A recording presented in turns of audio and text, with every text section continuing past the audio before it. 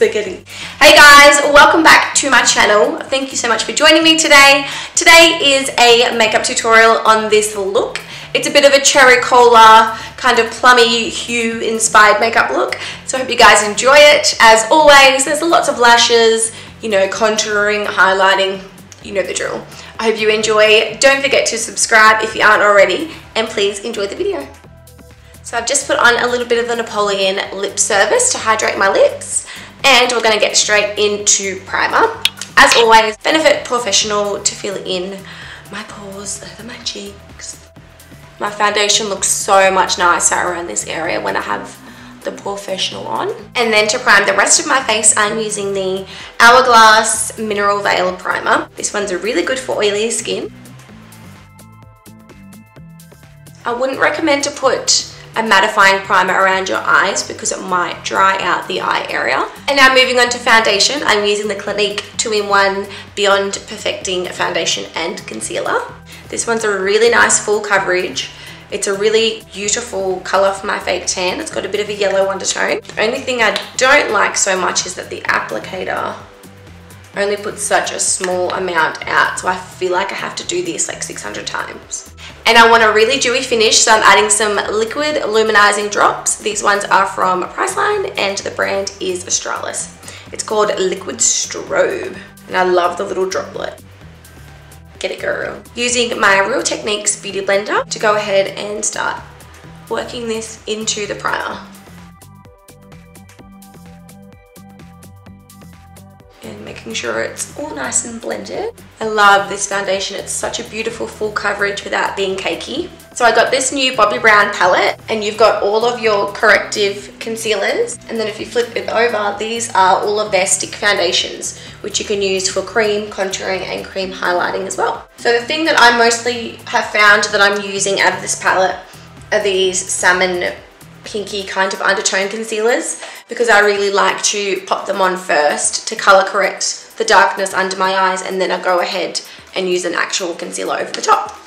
So I'm going to go in with Peach and just pressing it right up under the eyes and making sure I get right in these inner corners. I forgot to mention the shade in the foundation is 8 Golden Neutral. And I'm going to actually show you how I use one of my favorite drugstore concealers. So this is the Maybelline Fit Me Concealer. I actually quite like it in the shade, I don't think I've got it here, but in the shade 20 for concealing my under eyes.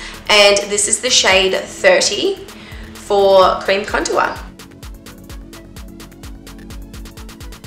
Just a small amount under the chin. And we're going to let that kind of marinate and just settle in. And to cream highlight, we're going to go in with the Rimmel Wake Me Up Concealer in the shade Ivory. And you can see that this is definitely a few shades lighter than the foundation, and you can see that the cream contour is definitely a few shades darker. So that's what's going to give you the ultimate contrast. Right down the bridge of the nose, not that I ever get this straight. God, I've been craving soft drink lately, and it's just not bloody good for you, darling. But I just gotta have a Coke Zero, darling. 0 the calories, 0 sugar. It's basically just air. You feel a burn when it goes down. That's when you know that something's really healthy. So we're gonna blend this out. Small duo fiber brush, little circular motions to blend out the contour. You don't want to take this down because it's actually going to have the opposite effect if you drag it too low and make your face look a bit droopy. And you want to stop when you meet about the middle to the outer corner of your eye. And you're really just gently buffing it because you don't want to move your foundation underneath it. And contouring isn't a generic thing, so if you don't have a lot of space between your brow and your hairline, then don't put contour there because it's going to even minimize that space even more. So because I've got quite the large 5 head, I can do this. I'm going to use my Morphe E8. I absolutely love this brush. I'm going to dampen it with the Urban Decay Chill Makeup Setting Spray. Gosh, this is such a good combo for a bloody drugstore. I think each of these are like $10. You guys know that I love the Mercier Secret Brightening Powder.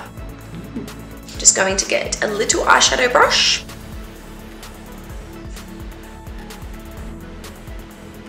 And now to set my cream contour, I'm going to be mixing these 2 shades here and tap off the excess. And just pulling it back into the hairline. And now we're going to bronze up the face using the MAC Give Me Sun. And we are just gently applying this to everywhere that the sun would hit our face. So forehead, the cheeks. So this is going to soften our contour on our cheeks and give us an overall kind of bronzy glow. Darker, cool toned to contour the schnoz. Then this has to go from the top of the nose into the socket of the eye. So this is the ColourPop. They're like a dip brow pomade. And I always use 2 shades to give a nice contrast to the brows. So this is the first shade, which is the darker shade. It's called BANGIN Brunette. So you can see I'm just building up the tail of the brow. I'm just extending it slightly, brushing. And now I'm working on the arch using really light feathered strokes. I'm happy with how defined the outside arch is. And now I'm going into the much lighter color, Blondie, and it's a really light ash blonde. And you can see I'm just drawing little hair-like strokes and creating a nice soft squared off edge to the beginning of the brow. So now I'm using the MAC 24 Hour Extend Eye Base. You only need a really small amount of this product, and what it does is it creates a really tacky base, and then you can just go right over the top with any concealer. You can just use the Morphe E8 to blend it out. And now we're going to set the entire lid with Tempera from the Modern Renaissance palette. And highlighting under the brow bone with MAC Nylon. This just gives the most amazing pop. Going in with this shade here to warm up the socket of my eye. So just tapping off the excess, we're going to start creating our socket. And this is the Morphe 35R palette. Now to really deepen up the colour, this plummy shade right here, just on the same brush is fine. Be a little bit more precise with the placement right in the centre of the crease. Just using a clean fluffy brush to diffuse the edges. And now I'm going to take Bitten, a Makeup Geek eyeshadow, and we're really going to pack this into the outside space just here. You can see that's a really amazing, like a cherry cola.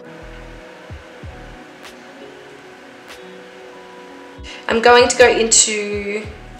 The camera just cut out here, so I used that really pretty lilac shade. It's called Beyond Fresco, and I just patted that in the center of the mobile lid and I blended it softly inwards towards the nose. So I'm now taking Tempera, and then we're just going to blend this from the inner corner up to join and slightly overlap these purple hues.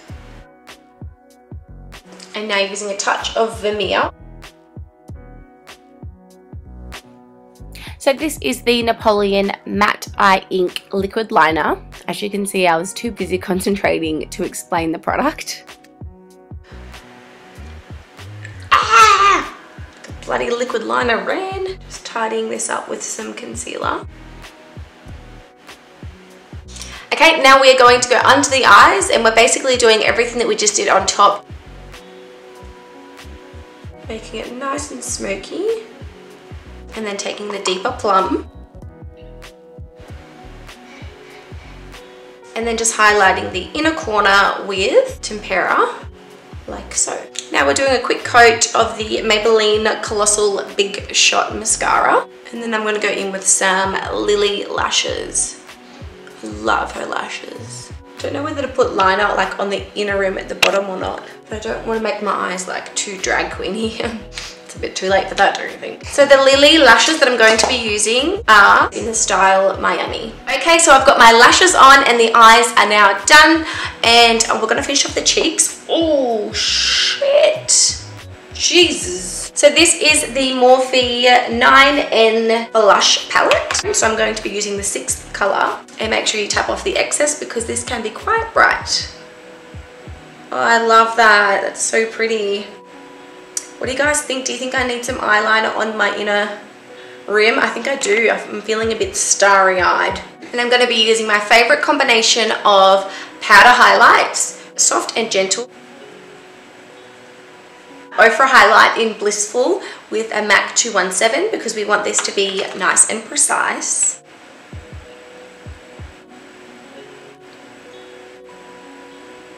So now I'm just going to set everything in place with my Urban Decay Cooling and Hydrating Setting Spray. Savvy Chestnut. MODELROCK Moroccan Goddess Liquid Lip.